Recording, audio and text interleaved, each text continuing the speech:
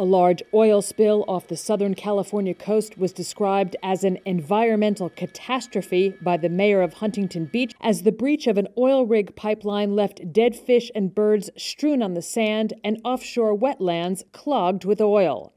An estimated 126,000 gallons or 3,000 barrels had spread into an oil slick covering about 13 square miles of the Pacific Ocean since it was first reported on Saturday morning.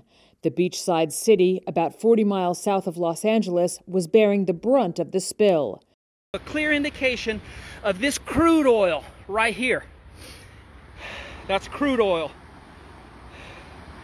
You see where we're at here?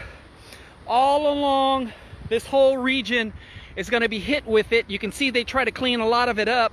It's in mass gumps and clots. Look at the size of this one. Look at the size of this one.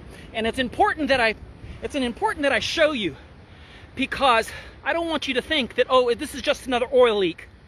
This is a catastrophe, a human rights violation, a human land rights violation. The spill was caused by a breach connected to the Ellie oil rig and stretched from the Huntington Beach pier down to Newport Beach, a stretch of coast popular with surfers and sunbathers.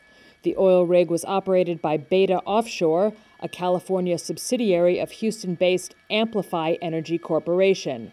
We currently have divers on location at the potential source site. We are investigating the source and potential cause of this incident.